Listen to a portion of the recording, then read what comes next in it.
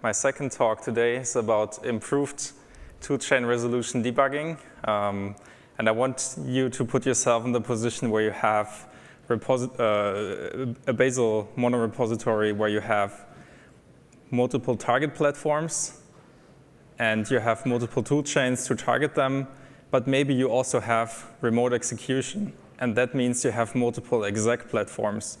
So you can run builds not only on your host machine, but you can also run them, for example, if you have a Mac, you can run them on a Linux remote executor. And this becomes very complicated very quickly because you just multiply the amount of possible toolchains to exist and the amount of errors to creep in. And toolchain resolution debug is a flag in Bazel that is supposed to help you understand why Bazel doesn't pick the toolchain that you wanted. But as I will show you now, this doesn't really pan out because even the documentation for the flag says the output of this flag is very complex and will likely only be useful to experts in toolchain resolution. And that kind of that defeats the purpose. So my idea today is to make you experts in toolchain resolution and to also show you how Bazel 7 made this a lot easier with some work from my colleague Guillaume, and I will show you in a bit. So first, let's talk about toolchains, what they actually are. The idea of a toolchain is if I have a programming language, like here we have the Oz language, and we want to have a rule that compiles a binary for the Oz programming language, somehow we need to get access to a compiler. And in Bazel, we have toolchains to facilitate that. But as you can see here, when I use this rule, I don't mention the toolchain anywhere. So where does it come from? For that, we look into the rule implementation. And here we can see that in the rule function, you can give it a list of toolchains. And what this does is it makes the toolchain available during the actual rule execution. And then in the implementation function, you can see that through the context object, we can access the toolchains. And then we can also access some information that is provided by the toolchain, like, for example, the path to the compiler. So there are two things that are important when you use a toolchain. There are toolchain types. They are used to differentiate between different toolchains. So if you have a C++ toolchain and you want to use it in your rule, you would use this toolchain type, and for Java, a different one. So you just can differentiate between different toolchains. And this is important when you use a toolchain, but also when you want to declare an instance of a toolchain. And then the second thing is a toolchain info provider. And this is just the information that you get in the rule implementation for a specific instance of a toolchain. So how do you define a toolchain? First of all, you put a toolchain type into any kind of build file that you want. It's just important that you keep this toolchain type always in the same place because consumers of your toolchain will use it, and also people who define new instances of your toolchain will also use it. So you should keep it at a place where it can have a fixed label and everyone can depend on it. The next part is a provider, and this is just whatever you want, whatever makes sense for your toolchain. In this case, you want to have a compiler binary, you have some kind of standard library, you have some flags that you want to pass. You can do whatever you want here.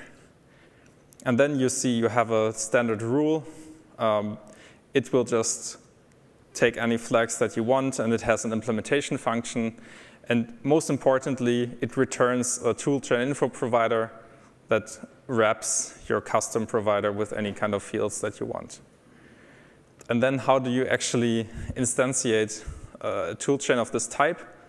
You call your custom function, your custom rule that you just defined, and you can do this as many times as you want for any sort of toolchain that you want to define.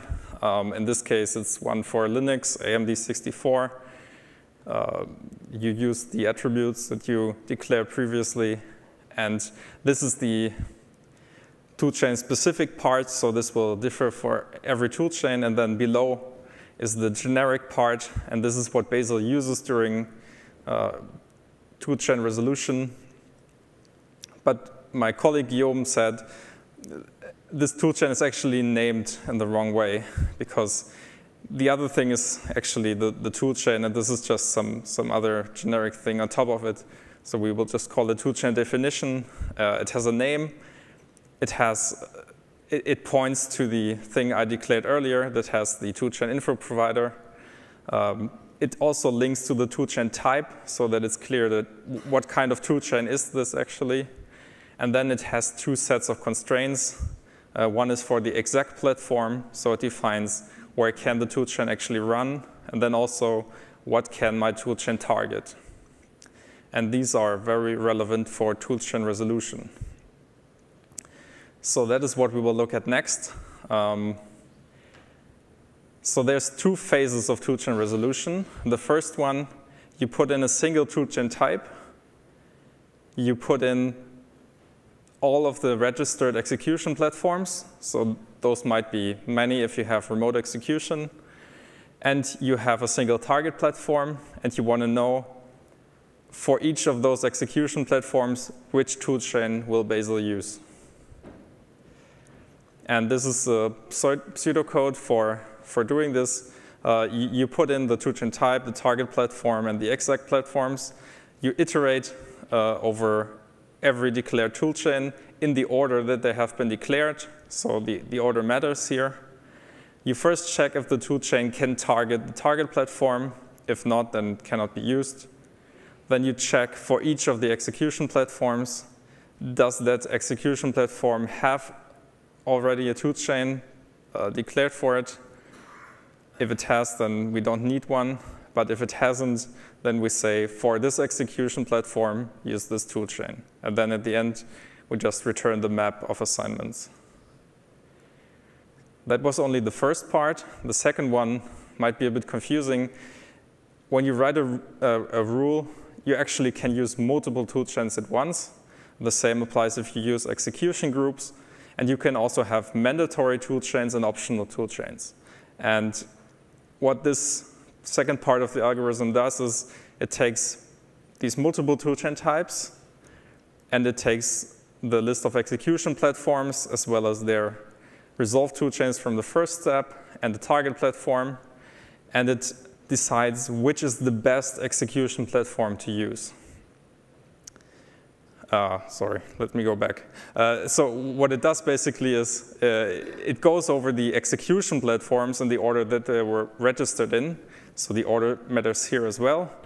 And it takes the first one that has all of the required toolchains and the highest number of optional toolchains.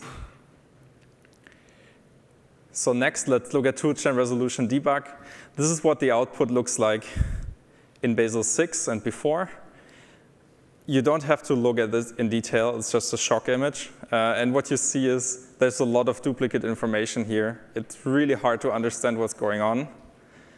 And Guillaume, my colleague for Bazel 7, submitted a fix that made this a lot better. So this is what the same output looks like with Bazel 7. Let's look at this in a bit more detail. Here you see the first part of the toolchain resolution. You see you have a certain toolchain type, you have a target platform, and then you go over all of the toolchains. You check if it can target the toolchain. If the toolchain can target the platform, you then check for all of the execution platforms. Can it execute on it? And then you get a recap. And the most important thing is for one invocation of this algorithm, you just get one message, and you use indentation to actually give you more context of where in this for loop you actually are. And yeah, there was a lot of duplicate information. It's now much cleaner. And if you know the algorithm, this is very straightforward. He also made it faster in the process. So he now stops early when every execution platform has been assigned a toolchain. And also, the second part of the algorithm was very aggressive in printing messages. It now also is easier to read. So thank you, Guillaume.